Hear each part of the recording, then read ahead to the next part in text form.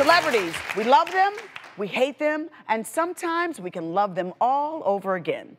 They appear to have it all until they fall from grace. So, Dr. Judy, please tell us, why do we love to watch our celebrities crash and burn? Well, it's so terrible, but all humans are natural voyeurs. We all love observing. And celebrities seem like they have perfect lives to many people. So when they crash and burn, it's sick, but some of us feel, oh, good, my life's not that bad. And oh, finally, they're taken down a peg. And it's a terrible thing that they do, but at the same time, it's because there's all of this glam around the celebrity, there's teams. So sometimes you just don't realize that they do have regular lives and regular problems. For example, Heather Locklear was arrested and then she was put on a psychiatric hold.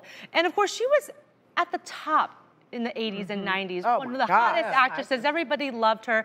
And it's was really it like Dynasty? She had several shows. She was just all that and bad. And then we also got Amanda Bynes. Now, y'all know Amanda was walking around looking a little cuckoo for Cocoa Puffs for a minute. He was like, Amanda. She was showing up with blue hair, pink hair. She was out like smoking. Didn't she have maybe a pet monkey at one time? I mean, she was out there. She really was. But now we hear that she's on the comeback. What do you think is one of the biggest mistakes that celebrities make that make it difficult for them to have a comeback once they've, had some kind of tragic situation? The very first thing is to not acknowledge it or apologize. There's nothing worse for somebody to be like, nope, nothing happened. Nothing to see here. We're good.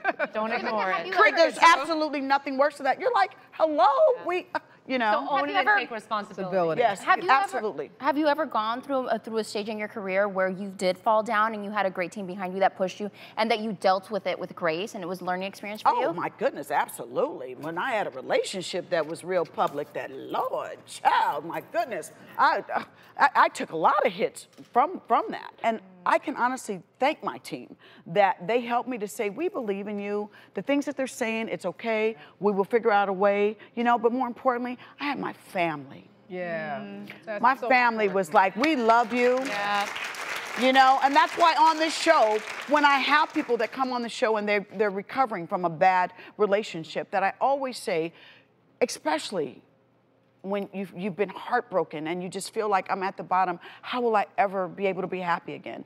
That person did not make you, don't you dare let them break you. We're facing the truth about celebrities. They're not playing around when it comes to their kids' birthday bashes. Is this party for the kid or for the mother? Then, we've been talking about it as the personality disorder. It's called a clout chaser. Has anyone come to you for a clout? Oh, it happens all the time. Plus, everyone's got a celebrity crush, am I right? Well, it's time to reveal ours. Don't start with me. Baby. Face the truth.